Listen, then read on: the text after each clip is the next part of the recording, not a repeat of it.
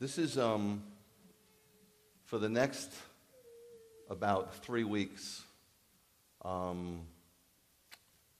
It's not a. It's. I don't know if it's a tough subject. It's not something that I teach on regularly at all, by no means. And I don't want to make it more than it is. But it's a very important topic to speak about. And deception would never reach its goal if it wasn't so deceiving. And sometimes it's very hard to decipher deception. It's very hard to decipher the truth from the lie. And the only way to do that is to kind of expose it. But I just want you to know, listen, this is going to be a very important subject, so really, if you have little kids, please, there's a room in the back with a screen and coffee. This is a very intense subject. It's something that I've wrestled with all week long, praying and fasting and crying. But I just want you to know that my emotion won't be too emphatic, because I don't want you to get the wrong idea that I'm angry. I'm not angry. It's history. But you have to know your history, because history has a way of repeating itself. And you want to be on the right side of things. So, it's kind of part of Purim, and next week our Torah Parsha will be all part of this. God just planned it out that way. Although God's name is not explicitly in the book of Esther, it's not mentioned, his presence and his power are clearly manifested throughout as he provides deliverance for his people through a series of what a lot of Bible scholars call designed coincidences. Some people will even say divine coincidences. I say God incidences. At any rate, although the majority of the Jewish people remained in Persia, you might not know, but only 5% returned after the exile. It's not advertised. You have to read history. So that means 95% stayed. Why did 95% stay? The same reason why the Jews are staying in America. It's just a lot easier. Why trek through the desert and the Persian desert to get back to Israel when they're going back to something that's devastated? People like ease and people like comfort, I'm here to tell you that's going to change, so prepare yourself. Some people are getting nervous. Why are you nervous? Is the Lord not your shepherd? It's going to be great to see the legitimacy and the power and presence of God. I can't wait. So although the majority of Jewish people remained in Persia, they were still his chosen people. And he would protect them from the anti-Semitism which sought to exterminate them. Now, of course, you're familiar with the four main characters in the book of Esther. You have King Ahasuerus, which was a king in search of a bride. He had Esther, the Jewish, that's a female Jewish person, chosen to be queen. Mordecai, a proud Jew who works in the king's palace. And of course, Haman, the king's chief servant. Now, let me give you some, I don't like to spiritualize. Let me tell you what spiritualization is. A lot of people do it. They take what's literal, and they take what is interpretive, and then they get some revelation from God, and they tell everybody about it.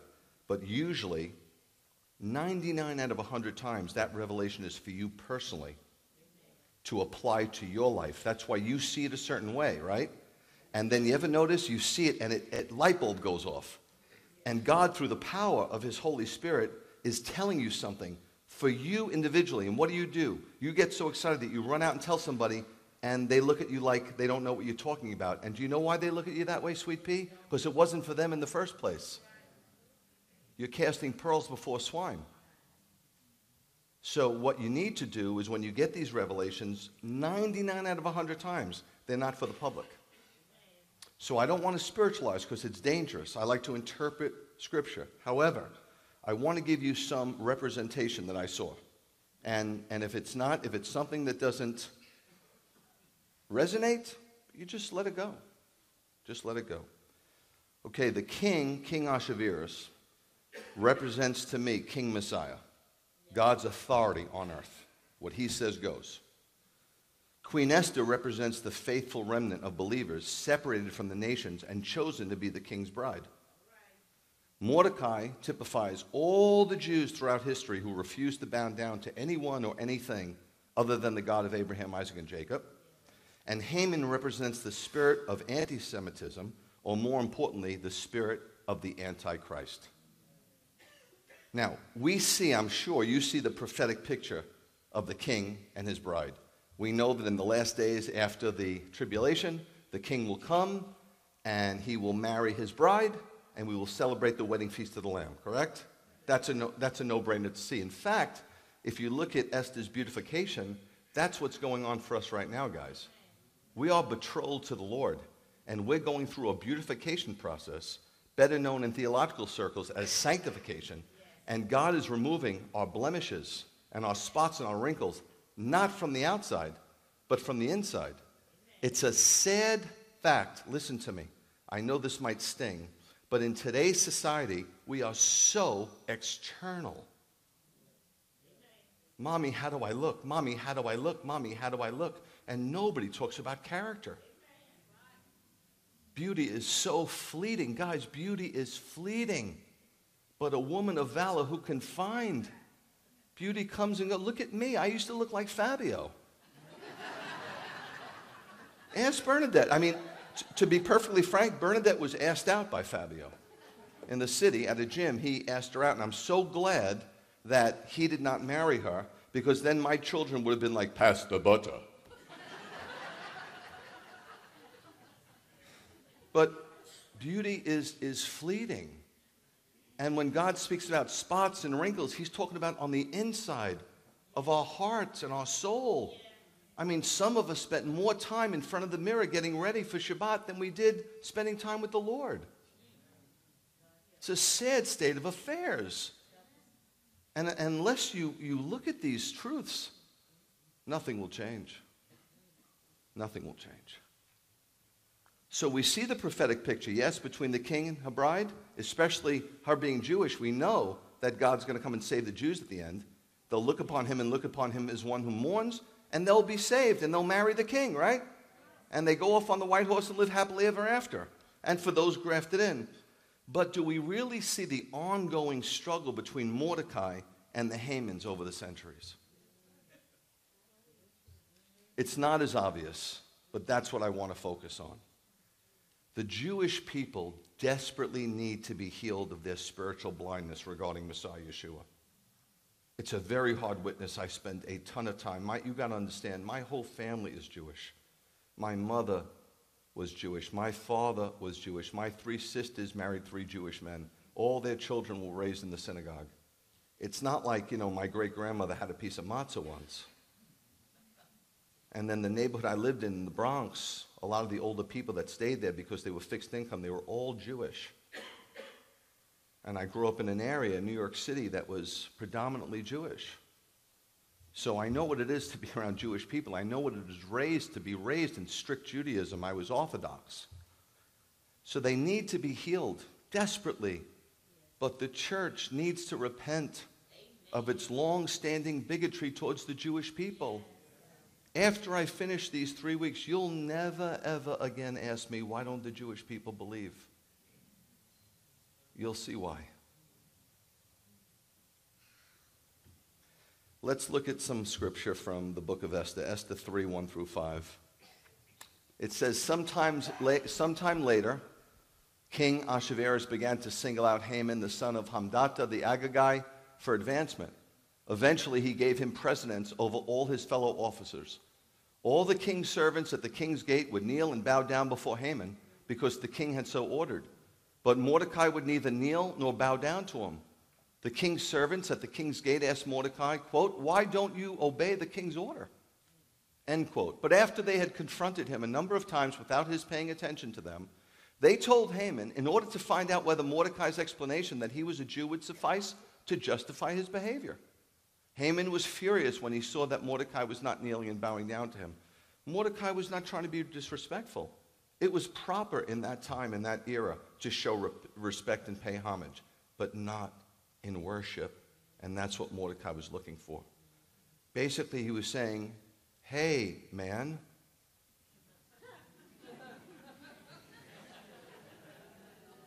No can do. I'm a Jew. And it's just that simple. So many Jews went to the gas chambers and the torture chambers because they wouldn't bow down. Praise God for them, for they maintained the oracles of the Word of God. Romans 3 tells us if they didn't, if they gave in, if they assimilated, we would not have our Bible. If they gave in and assimilated, we would not be monotheistic. And if they gave in and assimilated, we would not have Messiah, for salvation is of the Jews.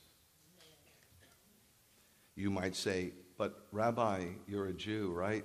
No, I'm a believer, and I'm here to give you the truth. If you see me as a Jew, it just shows that you're more racist than you realize. Haman was loved by the king. Loved. And although Haman continued to do the king's will, respect the king, his hatred of Mordecai blinded him of the king's will concerning Mordecai and his people. The church has produced many wonderful godly saints throughout history, but when it comes to dealing with the Jewish people, most Christians know little of God's will and plan for Israel. You say, well, we didn't learn it, Rabbi. Maybe you should have spent more time in the Word of God than going to church. Yes. Maybe instead of running to the church, you should have ran to Yeshua. He said, come to me, not come to the waters of baptism. Some of you go to service after service after service, waiting to hear that next song that's going to change your life. Being in the presence of God, that's the fullness of joy. And you don't need to run to a facility to find that. Every morning I have that. Let's take a look at an all very important section of Scripture, just 2 verses in Romans 11. If you know the book of Romans, it's the quintessential theological book for Gentile believers, Christians. But when it gets to Romans 9, it talks about Israel's past. When it gets to Romans 10, it talks about Israel's present. And Romans 11 talks about Israel's future. And somehow, after Romans 8, there is no condemnation for those who are in Messiah Yeshua. The church skips over these 3 chapters and goes right into Romans 12. Therefore, present yourself a living sacrifice. How did they do this? Listen to me, guys. I'm not angry at the church. I'm going to preach at a church today. I love my Christian brothers and sisters. But the truth will set you free. How did they gloss over? My enemy doesn't have a social security number. There's no person in this world that is my enemy. My enemy is Satan. And sadly enough, he knows how to infiltrate almost anybody. Let's look at Romans 11, 17 through 18. You should probably read the whole chapter. You should probably read the whole letter in one sitting. But nevertheless, I have 2 verses for you. It says, but if some of the branches were broken off, and you, a wild olive, were grafted in among them, and have become equal sharers in the rich root of the olive tree, then don't boast as if you were better than the branches. However, if you do boast, remember that you are not supporting the root. Now, you might say, I've never seen it like this. Well, then it's good you're here. Without being arrogant, it's good you're here. It says, if some of the branches, who are the branches? We'll get into the words in a minute, but who are the branches? The Jewish people. But do you see it says some? Do you know how many Jews, hundreds of thousands of Jews believed in the first century, guys? You don't know your history, sadly enough. First of all, the whole church was Jewish until Cornelius came along, and he totally assimilated into the Commonwealth of Israel. The word Christian wasn't even used until Antioch, way into Acts. I don't think there's anything wrong with it, but if you don't know the root, you will not receive the rich sap that the olive tree has to offer you. Don't you see that the power that was in the church in Acts is not the power that you see in the church today? The churches are prettier today. The buildings are more beautiful. The bands, they play incredibly well. The air conditioning works great. You got coffee shops and bookstores. You've got guys in the pulpit. They're very eloquent. They're very entertaining. But the anointing and the power of the Holy Spirit, it's history. Find out how many people are going to be delivered. Find out how many people are going to be raised from the dead. Find out how many people are going to be healed. No offense, but a ministry like Benny Hinn, I'm just telling you, he did not have one documented medical miracle. Not one in the history of his ministry. Can't prove it to this day. Where did this go, guys? I have my opinion. Maybe I'll get to it. So the branches of the Jewish people, some were broken off. And you, who's you? Who? This is not derogatory. Gentile is not a derogatory saying. It just means of the nations. It just means non-Jewish biology. Look at the scriptures, guys. Don't fight with me. If you want to fight with the scripture, then you're fighting with God. It's a losing battle. You will lose that battle every time. But you, a wild olive, was grafted in among them. Them is who? Jewish people. And have become equal sharers, joint heirs. No more is there Jew and Gentile. Somebody should freaking say hallelujah. Equal shares in the rich root of the olive tree. What's the olive tree? What is the root of the olive tree? Abraham, Isaac, and Jacob. That's the root. That's where it started, after the Tower of Babel, guys. Genesis 11, then Genesis 12. It started with Abraham. And then Abraham had a son of promise, Isaac. And Isaac gave birth to Jacob, who was the next son of promise. And Jacob gave birth to 12 branches, called the 12 tribes. And one of those tribes gave birth to Yeshua the Messiah. That's the lineage. That's your lineage. And he says, don't boast. Why are you boasting? Why are you speaking about replacement? Why do you think you're better? He's telling you, Paul, the great Paul, in the letter of Romans to Gentile believers, don't boast, guys, like you're better than the branches. But if you do boast, if you have to, because, you know, it's hard. Human beings love to boast, even when they do it humbly.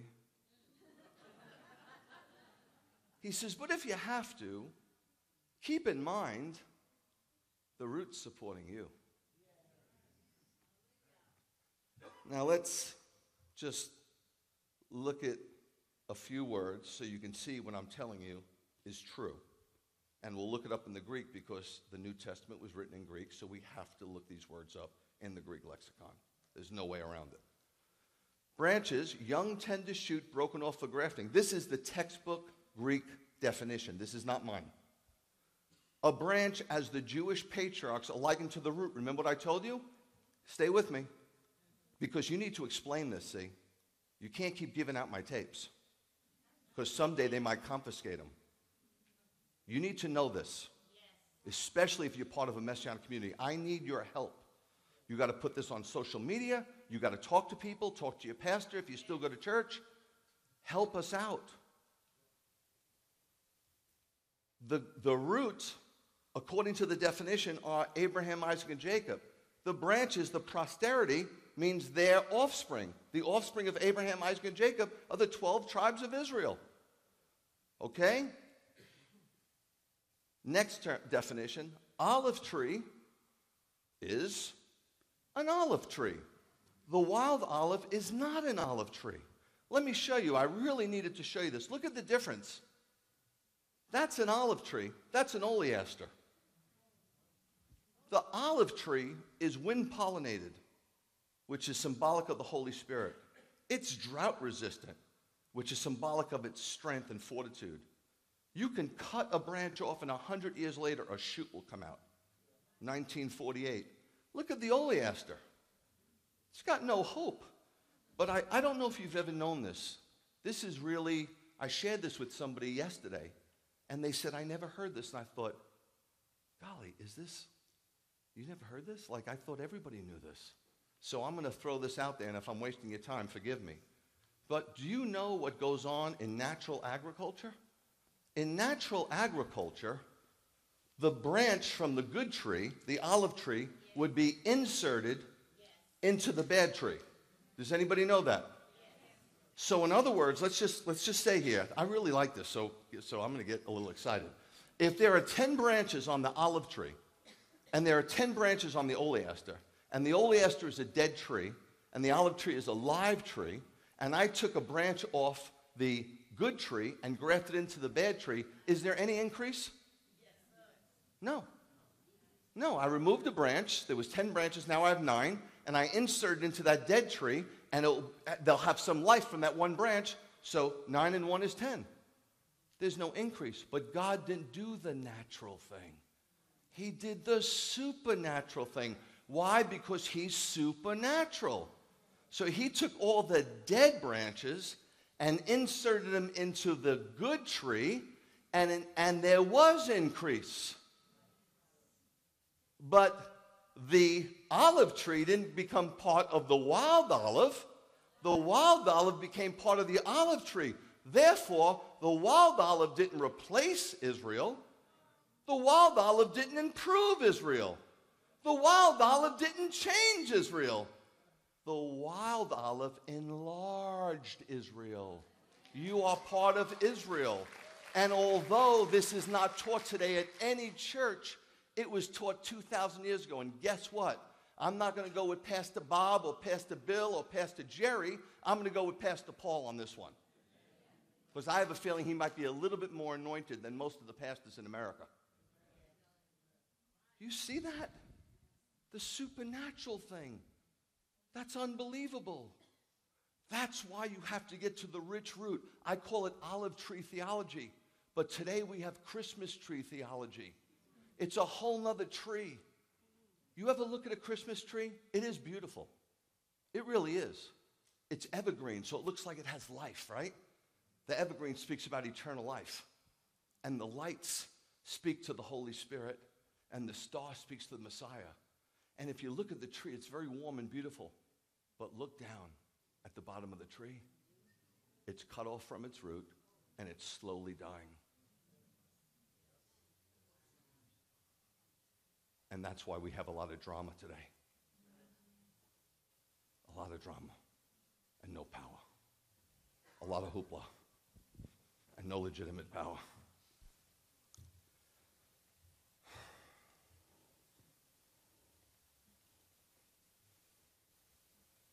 Look at Romans 11, 17, 18 one more time. If some of the branches were broken off and you, a wild olive, were grafted in among them and have become equal sharers, that's good news. Listen, why didn't the disciples speak to any Gentiles about Messiah? Because Jesus told them not to. He said, don't go the way of the Gentiles. Remember the Canaanite woman who said, come on, help me out, man. And he said, you want me to take bread from my own and give it to you, a dog? You know how disgraceful that is to kind of say that to somebody? And what did she say? Hey, even a dog should get a few crumbs. Man, that's a humble woman of faith, not an arrogant person in pride. There's so much Christian pride that doesn't even know what they've been rooted into. And they have their own tree and their own, it's crazy. God took down the wall. There was a wall in the synagogue. The Gentiles couldn't go behind it. God took down the wall, and you're letting Satan build it back up.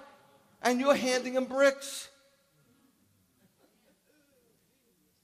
Satan freaked out, guys. The 2 are one. I can't have this. These pagan Gentiles are going to start to celebrate God's feasts. They're going to start to, and so what did he do? He freaked out. He had an emergency meeting. Start building the wall. You Saturday, you Sunday, pass some laws. Get Sunday laws. You pot roast, you pork loin. You Passover tabernacles, you Christmas and Easter. And he built the wall. And guess what I'm doing? Trying to tear it down. And every time I pull a brick down, somebody else puts 10 more on. So I need your help, man. I need your help. If you do both, remember that you are not supporting the root. The root is supporting you.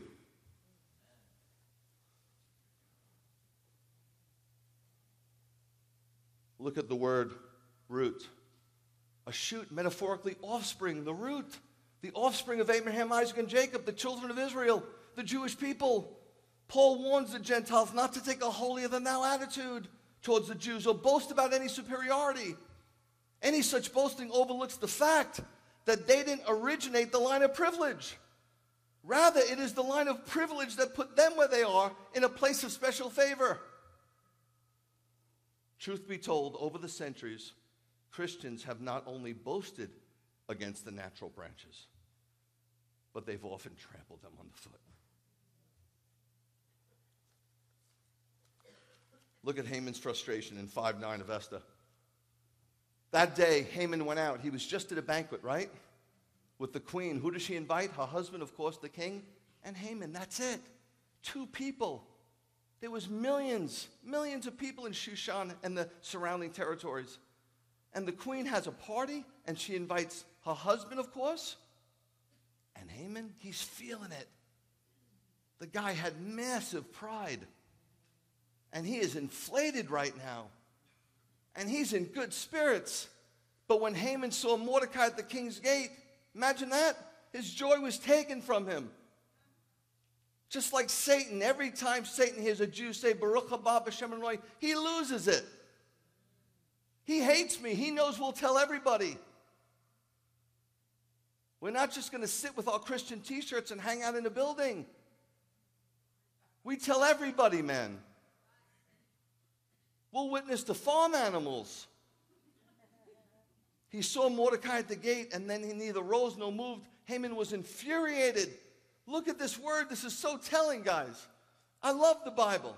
There's so much to it. You don't need these other books. Chema.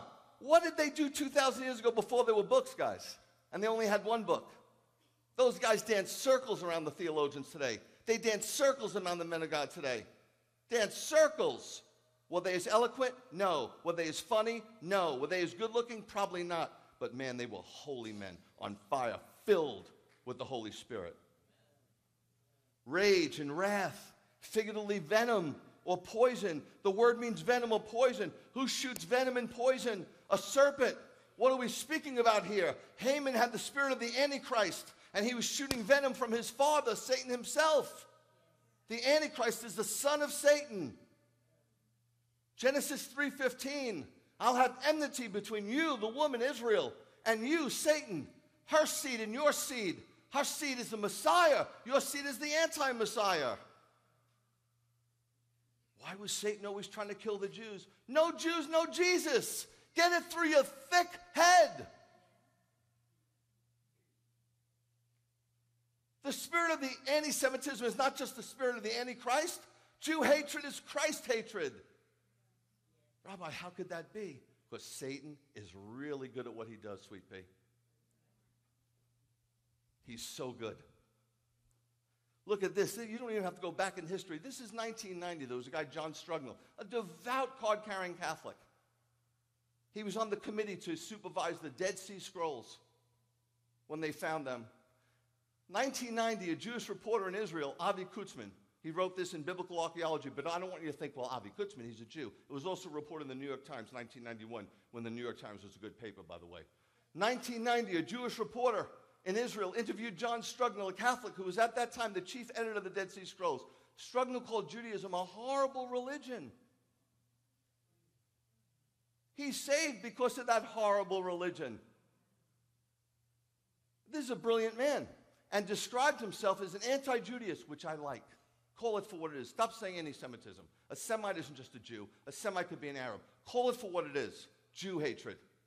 That's what they called it in Germany in the 1800s, Judenhass. But you know what? It wasn't politically correct, so they went with anti-Semitism. You know what I mean? It's like, I'm just having an affair. No, you're committing adultery. Anti-Judaist. I'm a Jew hater.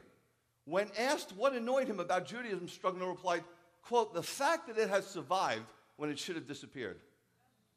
You Jews, imagine, are a phenomena. Yes, because the God of the Jews is a phenomena. Get with the program. Who's your God? Is it the God of the Jews or the God of the Muslims? Is he the king of Israel or the king of Macon? You Jews are a phenomenon that we haven't managed to convert, and we should have managed.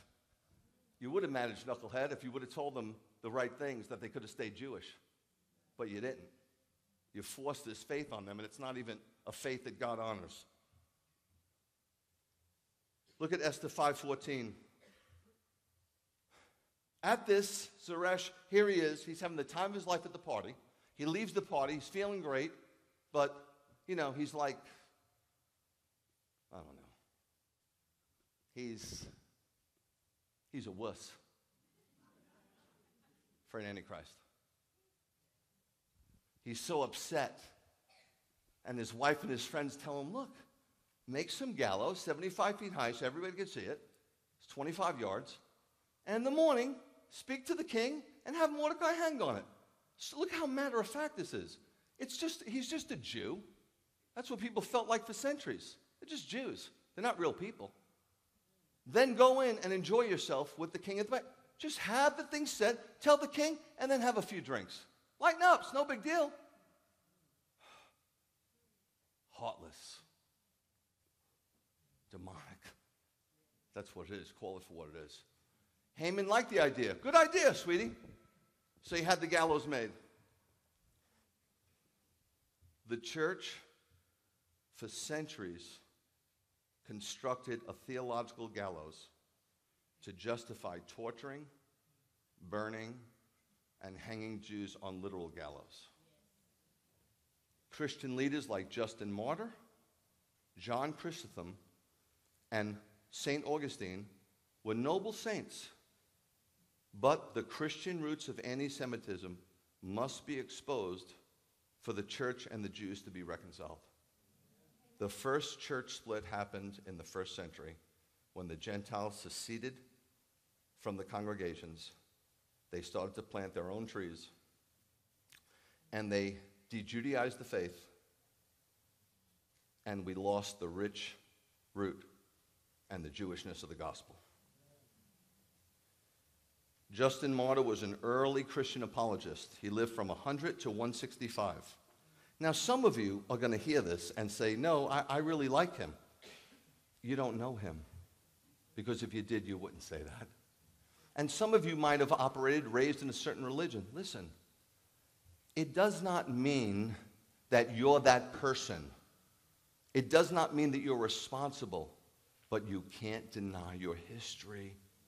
You have to know your history. I had a guy read this, and he wrote to me this morning and said, Rabbi, I can't stop crying. I never knew. I'm so sorry. Beautiful.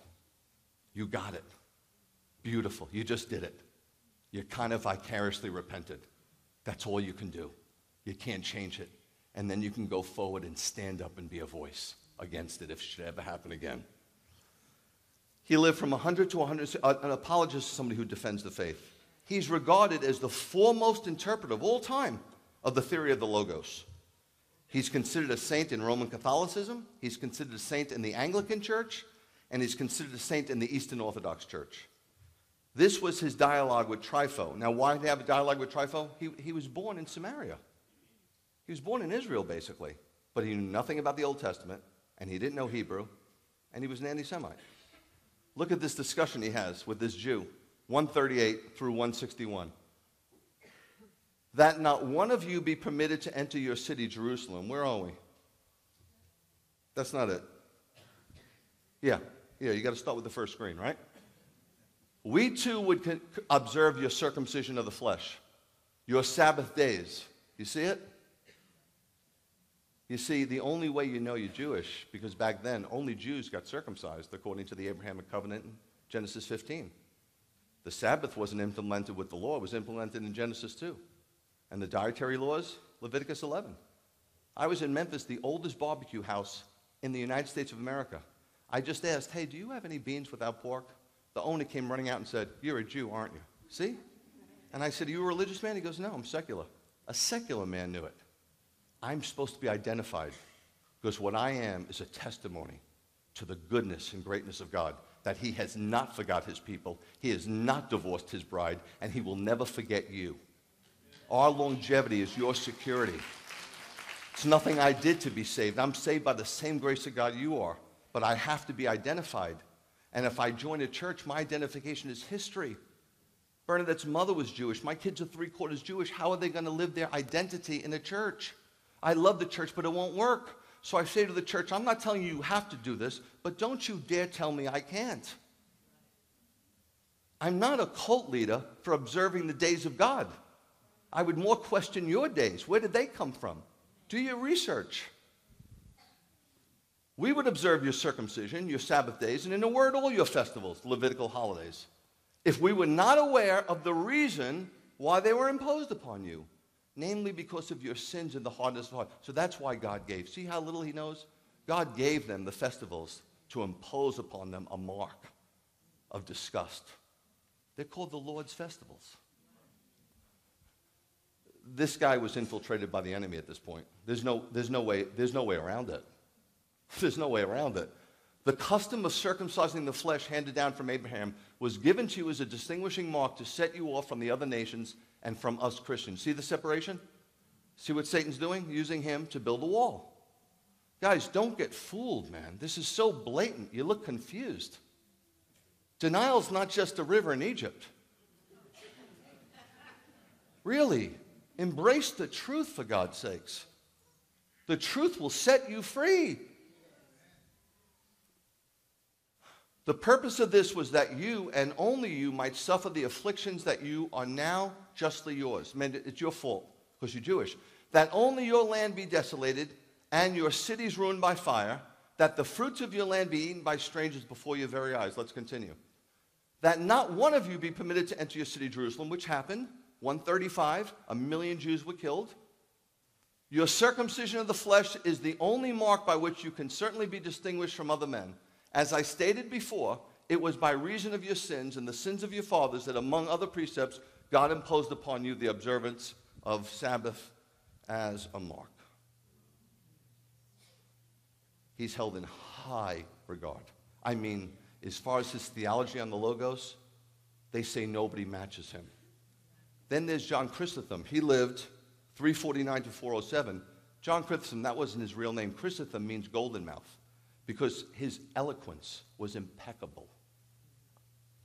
He was the Archbishop of Constantinople and a very important church father. He was known for his preaching and public speaking, and he was one of the most prolific authors in the early Christian church, exceeded only by Augustine of Hippo. Look what he wrote in The Roots of Christian Anti-Semitism by Malcolm Hay. This is a direct quote from his writings. The synagogue is worse than a brothel. It is the den of scoundrels and the repair of wild beasts, the temple of demons devoted to idolatrous cults, the refuge of brigands, that's a fancy word, I told you he was a golden mouth, thieves, and debauchees, sexually immoral, and the cavern of devils.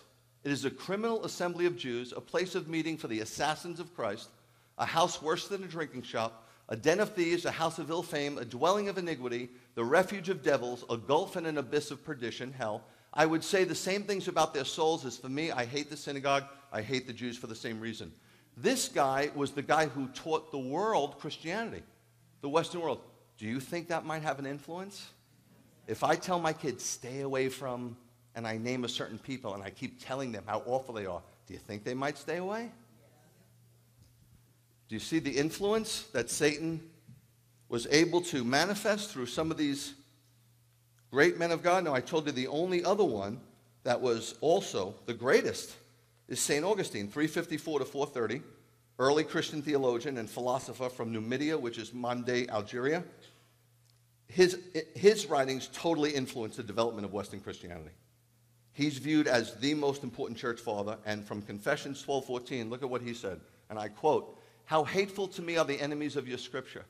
How I wish that you would slay the Jews with your two-edged sword." See how it's progressing? "So that there should be none to oppose your word. Gladly would I have them die to themselves and live to you." Listen, there were some things they did that were beautiful, and what they're saying here does not negate those things. You follow? They're two separate columns. But some of the beautiful things they did does not negate this horror. You have to separate the two. Martin Luther, the all-time worst. Now, just a couple of months ago, the American church held him in the highest regard for the 500th anniversary of the Protestant Reformation. I just sat and wondered, how could these great men of God not know the history? He lived 1483 to 1546. He's the most extreme example in history of a Jew lover who turned into a Jew hater when the Jews refused to accept his theology. Luther, of course, is primarily known as the Catholic monk who revolted against the Vatican and founded the breakaway faith that became the Lutheran Church. During his road's early years, Luther was sure he would accomplish what the Catholic Church had failed to do, and that was to bring a large number of Jews to Christianity. Toward the end, in 1523, he wrote a pamphlet that Jesus was born a Jew. Listen to this. He was a Jew lover. Look what he said. And if I had been a Jew and had seen such idiots and blockheads ruling and teaching the Christian religion, I would have rather been a pig than a Christian. He's talking about how people dealt with the Jewish people. Anybody familiar with blood libel? Blood libel, or the blood accusation, is the superstitious accusation that Jews sacrifice Christian children at Passover to obtain the blood to make matzah. People believed it. They still do. It started in the 12th century. I know, hard to believe, right? But it's also hard to believe that beautiful Christians think that Jesus was Jewish. What is he now? Pentecostal?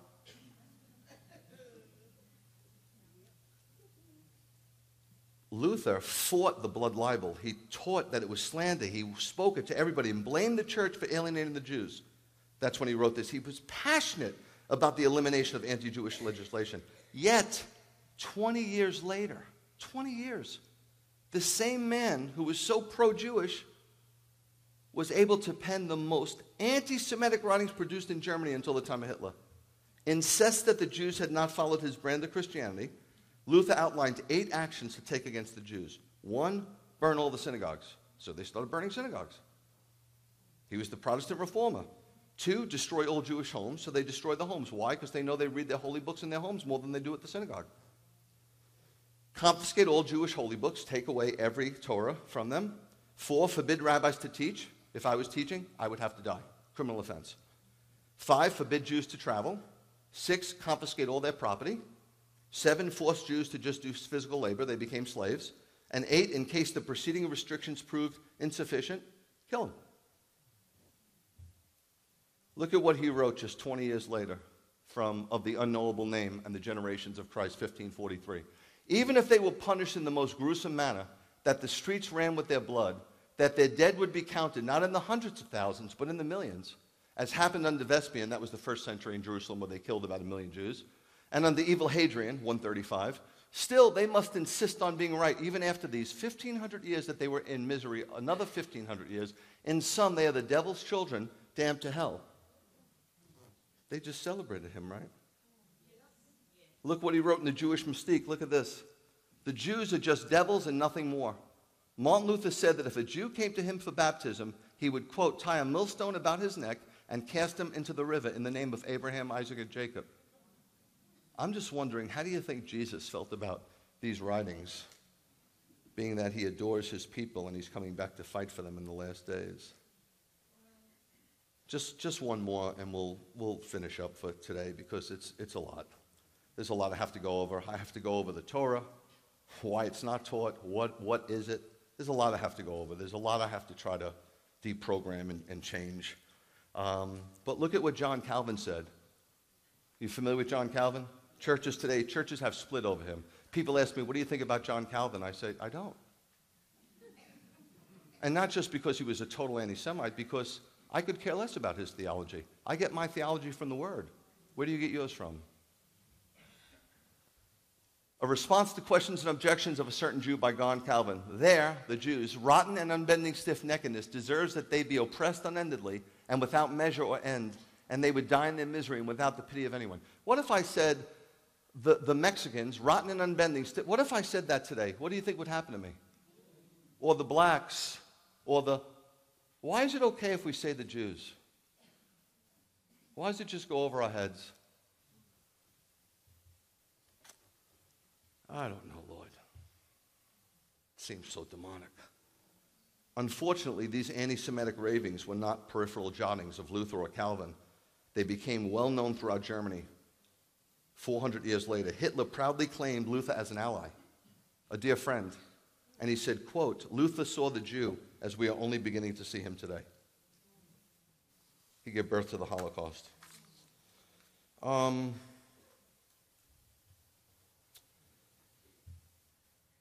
Guys, I don't do this often. I hate doing it. I don't get mad, I get sad. I get sad about any oppression. I get sad about any persecution. You know, it wasn't just 6 million people, Jews, that died. There were 6 million others that died in the Holocaust. You know, Roman gypsies, about 500,000, and so on. It amazes me, though, that somebody can love Jesus with all their heart and love the Word and yet be totally ambivalent to the people that brought them the very Word and the Messiah that saved them. Do I have a vested interest? Yes. I have a vested interest to glorify God and talk to you and give you the truth so you would walk in the light. Thank you, Rabbi. And that you would be able to decipher the truth from a lie. And so in the end days when deception comes on and many come in his name, you won't be that one that gets hoodwinked and says, but I went to church, I tithed, I read my Bible. And he says, I don't know you. There's not many that got on the ark, guys. Don't think the numbers are accurate. Next week, we're going to start talking about two things: supersessionism and translated responsibility. These are the two church teachings that became the foundation stones for centuries of oppression by the church. Supersessionism, replacement theology. It's real simple. People want to write books about it. You don't have to. It's the belief that God has rejected the Jews, unilaterally canceled the covenants with them, and now favors the Christian as new chosen people. Now, you might think that's not that dangerous. Do you know what the Muslims are? They're replacement theological. In 632, Muhammad declared that he replaced the Christians. See how hoodwinked? I mean, we hate them, but yet we're doing kind of what they did, just more loving. We're not killing anybody, not physically anyway. And then translated responsibility, holding all Jews from the first century onward responsible for Jesus' execution. It's called deicide. It was preached by the Catholic Church for centuries. They killed and murdered and tortured Jews because of that. And only Pope John the 23rd, the only pope that I really kind of had respect for, started Vatican Council II. He was raised to the papacy in 1958. His name was Joseph Roncalli, and he was known as Pope John. And he just wept when he thought about the Good Friday prayer, deliver these perfidious Jews. And he thought about all that the Catholic Church did. And he came to a bunch of rabbis on his knees and he said, please forgive us for all these years of persecution. We've crucified Jesus Christ a second time. He got it. You can't do anything about it, but you can confess it, you could vicariously repent, and you could never, ever let anybody get away with it again. Let's stand together.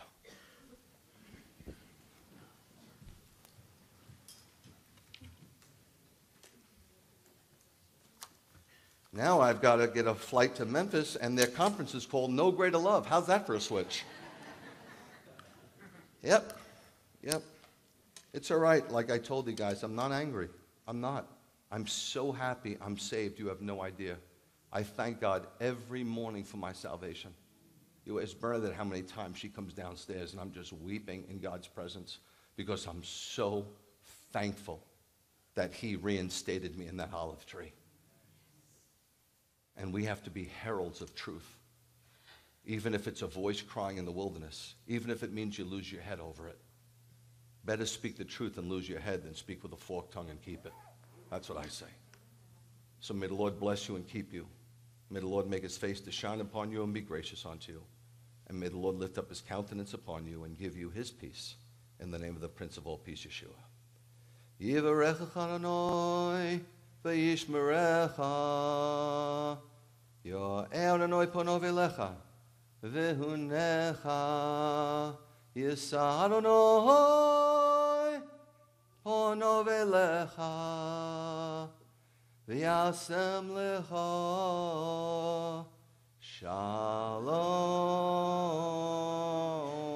I love you guys. Shabbat shalom.